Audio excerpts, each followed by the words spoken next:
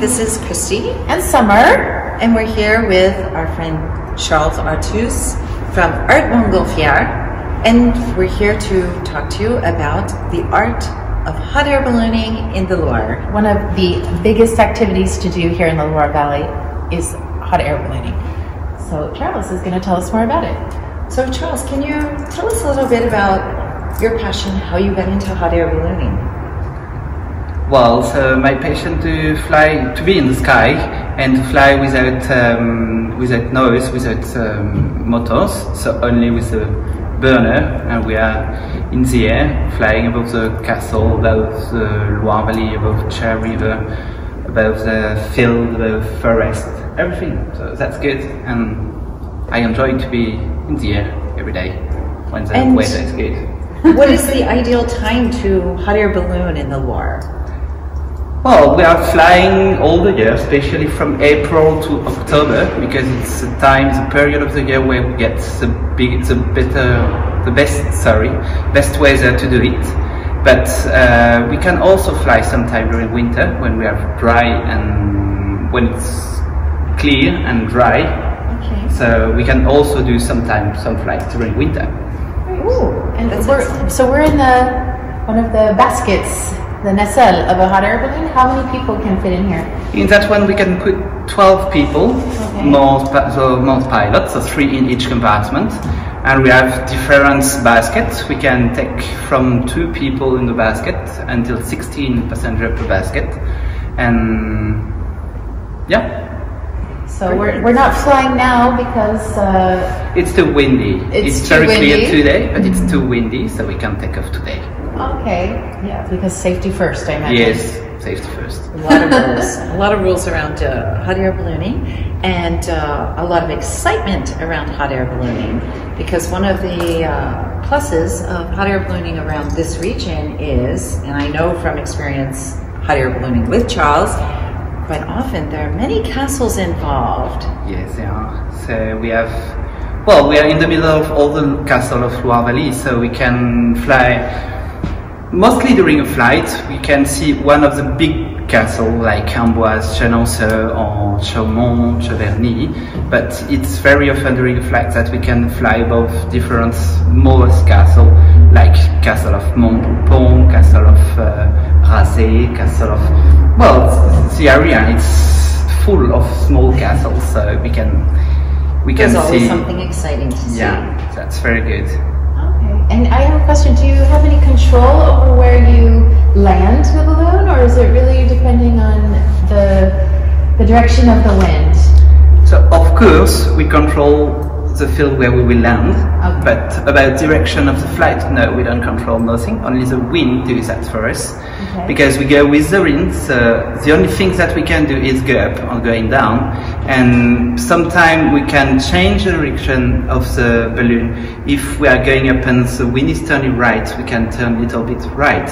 If when we go down it's turn left, we turn left. But definitely it's the winds do the speed and the direction. So if the wind is coming from the north, we never go with the balloon in the north. We will definitely go to the south. Okay. But that's not a problem. We have different launch sites to choose at the beginning, depending of the direction of the wind, to come back to fly above and do the most beautiful flight.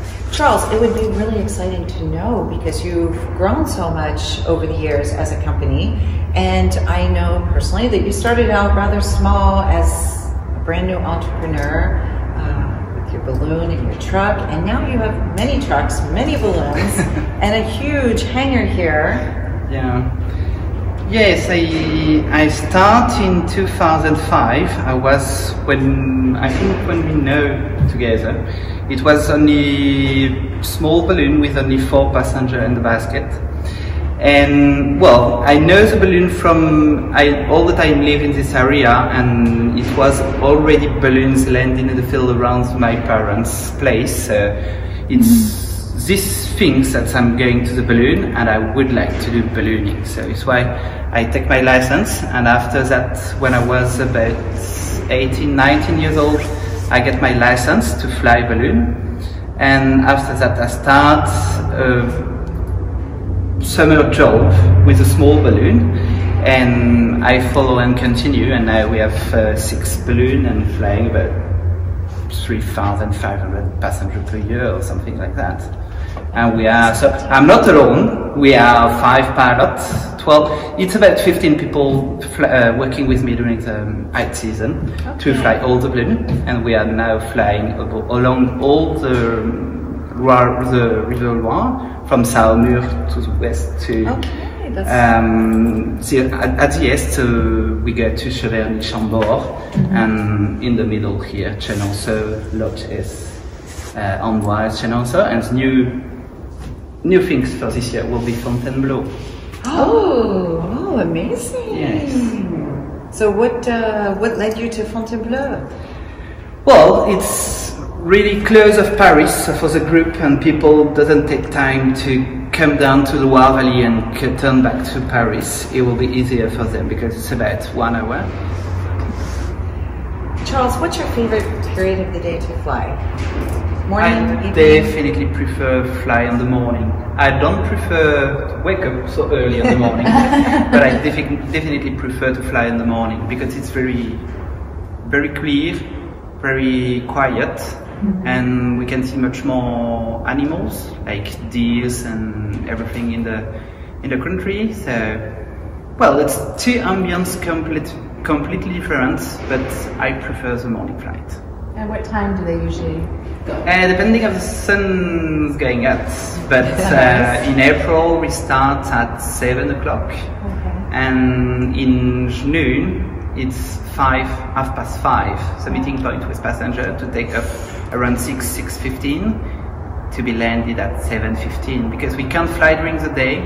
It's only on the morning and on the evening, because we can't fly during the day with the wind and with the instability of the air. So it's why we are taking off so early or so late. Yeah. So but it's sunrise or sunset? Yeah. Must be. But it's good. But it's a light, the moment of the day where the light are the most beautiful. Yes. Well, thank you, Charles, for joining us this evening and welcoming us into your private world here, inside your hangar with all your balloons, all your baskets, and just all this passion and spirit for hot air ballooning here in the Loire. Merci beaucoup. You're welcome. Thanks to you, and come fly. Come fly with Art-Montgolfiere. Come fly with Charles. Until next time, thank you for joining me and Summer. Merci, Charles. À bientôt. Bye bye. Ciao.